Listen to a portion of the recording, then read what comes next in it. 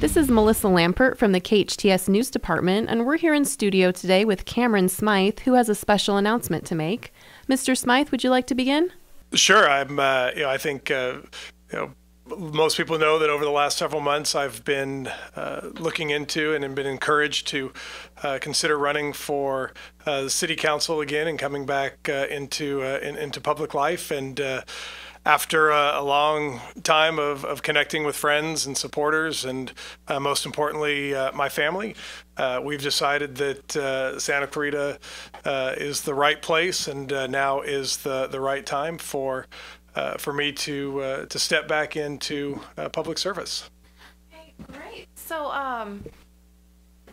So I understand that you have quite a bit of experience in the political world. You are a former assemblyman in the 38th Assembly District, and you have formerly served as our mayor. Can you tell me a little bit about your experience? Right, and I think that that's something that really will set me apart during the campaign and help me get back, hit the ground running. Once I'm elected, and I've got the experience of being on the council and spending 6 years serving in the state legislature.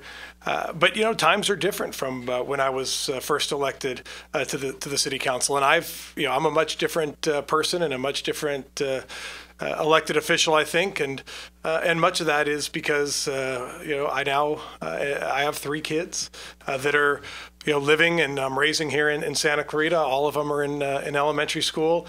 That's why I have this little bit of gray hair now. Is that came from my daughter? After anybody who has daughters out there, that's what gives you the gray hair, and so that that gives me a different perspective. And while I've been out of office for a few years, I haven't been out of the community, and I think I've been actually really in the weeds with Santa Clarita, living the life that most of us, most residents do here, which is getting off of work and trying to help the kids with their homework and figure out Common Core. That's a whole new concept for me as well, and understanding that.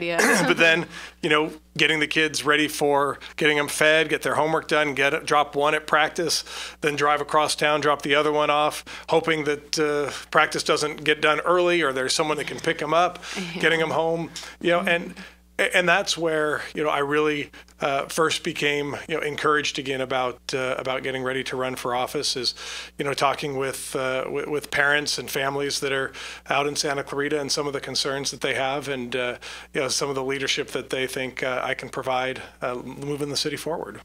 Okay, great. And so I understand also that a common question you've been getting recently is, are you doing this to set yourself up for a position in a higher office? And would you like to address that question for our listeners? Thank you very much. And if I had wanted to run for higher office, I already would have done so. When I left the legislature in 2012, I did so with the intent to come back home and be a better husband and a better father. And I meant that. And since that time, there have been opportunities to run for the state Senate, for Congress, for the County Board of Supervisors, and all of which I have chosen not to do because I meant what I said. But in talking with my family and kind of getting their green light, we've decided that again, Santa Clarita is the right place, and now is the right time. Okay, great.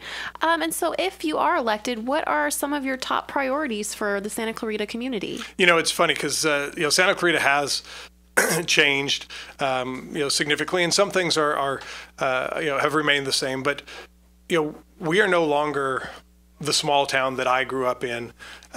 So I believe we are truly at a tipping point, and the decisions that the council is going to make over the next several years will really determine whether Santa Clarita remains a premier city in California or starts to go the way of of other big towns. And you've seen some indicators over the last several years. You've seen last year there were more murders in Santa Clarita than in years past.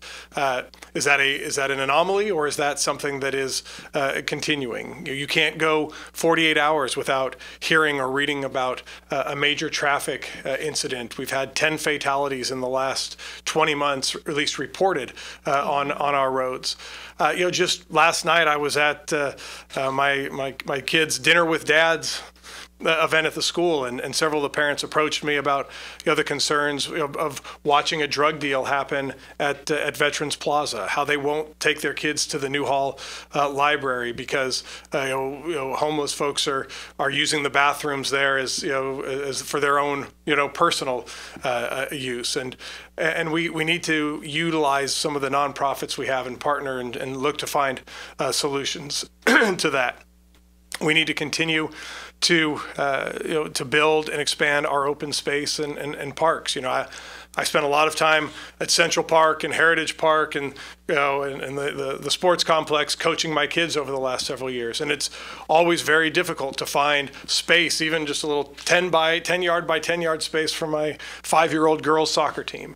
And I think that's what the council is missing.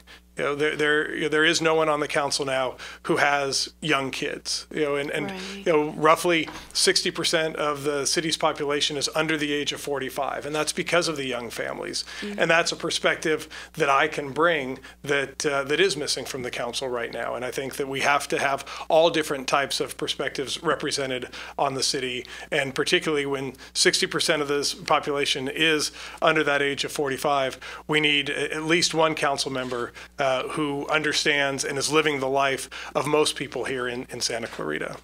Okay, great. Well, thank you so much for joining us today, Mr. Smyth, and congratulations on your plans to run for Santa Clarita City Council. And it was a pleasure meeting you today, and thanks so much for stopping by. Thank you. I'm sure I'll be back.